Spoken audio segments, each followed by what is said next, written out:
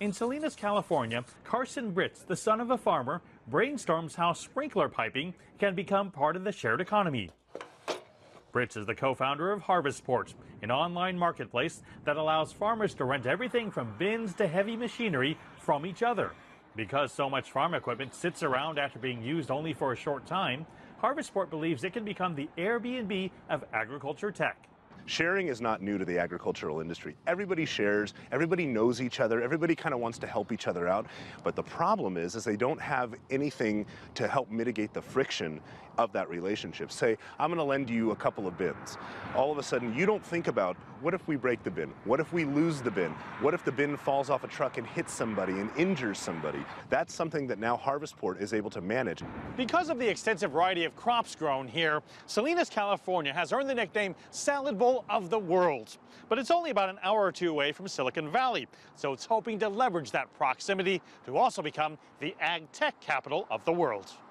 Just across the street from the Steinbeck Center is the place where Harvestport's office is located, the Western Growers Center for Innovation and Technology. Doing business in China is not that different from doing business with the ag industry here. 24 tech startups work from here, including Concentric Power, founded by Brian Curtis, who also spent 5 years in China building a chemical recycling plant in Shenzhen.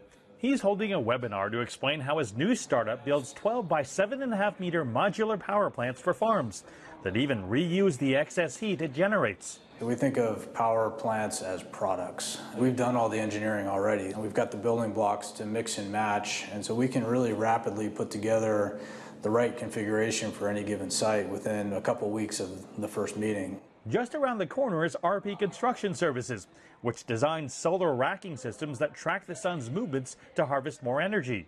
There's hundreds of miles of farms that are all consuming tons and tons of power, and right now about 1 to 2% of those farms have started to take advantage of renewable energy. So there's just a massive opportunity.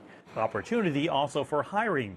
In a city where 80% of the population is involved with the ag industry, Salinas Mayor Joe Gunter says their 3-year college computer science program is having a huge impact. Our first class graduate was 48, all got jobs, and they're able to improve the quality of life in their families. Some of these young people are making 6 figures.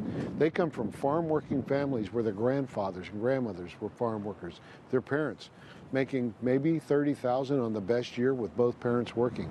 And unlike traditional computer coders, Gunter says their kids better understand and appreciate the impact California farming has on families around the world.